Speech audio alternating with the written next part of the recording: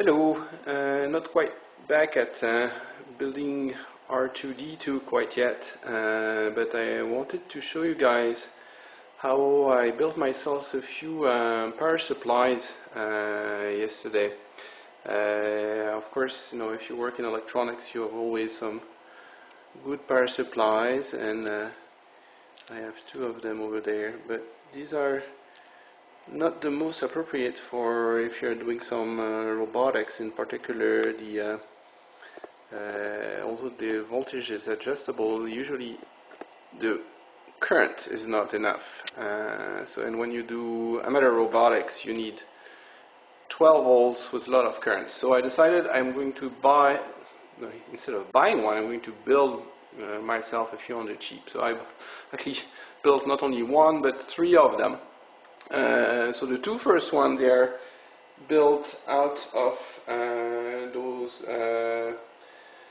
cheap 12 volt power supplies that you can find easily from robotics stores, and actually they are good 12 volts, no 10 to 15 amps, quite inexpensive, but they just come with a simple case and they are hard to use. In particular, you don't have anything to, you don't have connectors, you don't have switches, and you don't have a good way of measuring the current in it. So I took one, put it in this wonderful case from Vaultz. My daughters use them for their school supplies, and just screwed that on the bottom. This is a cheap meter from an electric scooter and a few banana plugs and a switch, and off you go.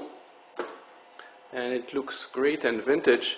So the only problem with that one is the quality of the very cheap meter here for the measuring the intensity. You'll see why. So if I turn it on, so use those switches if you can with a light in it. It will save you the wiring an extra LED.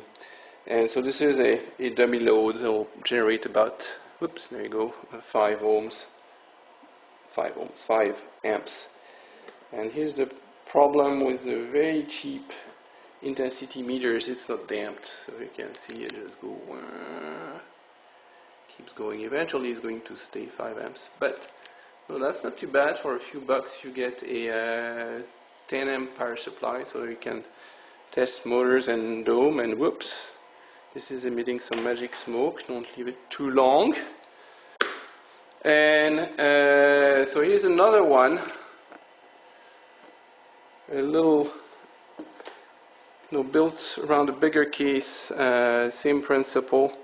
Except I was able to find a vintage meter. I love those. It wasn't expensive because it was a surplus, and then I was able to rig it up with a few current measuring resistors to read amps, and that one is much better.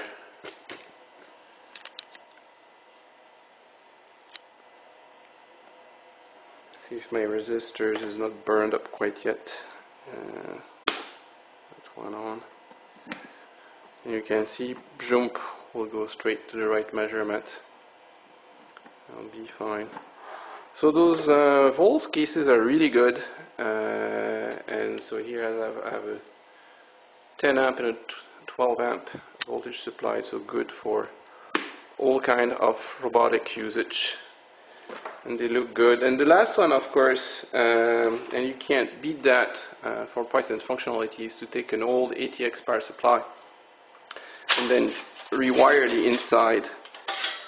And there was a good tutorial on YouTube which I followed, except this is a Dell, so the wiring is a little bit different. So you sort all the wire output from your computer power supply according to color. And this is ground, black is ground, red is 5 volts, yellow is 12 volts, and in that one it has minus 12 and minus 5, which are really useful for older electronics. And then you have to rig up a few diodes, LEDs, and put them on the side of the case, and you end up with a pretty neat power supply. You can't beat those power supplies. They are so efficient. Even the old ones, the newer ones, are even better. That's the best bang you can get for your buck, particularly when this one has already been paid for. If I can put it back together. And so they need a load to get started. But you have a choice of those you have everything. 3.3, 5 volts, 12 volts, minus 12, and minus 5, and 22 amp at 5, and 14 amp at 3.3, so it's even better than this guy.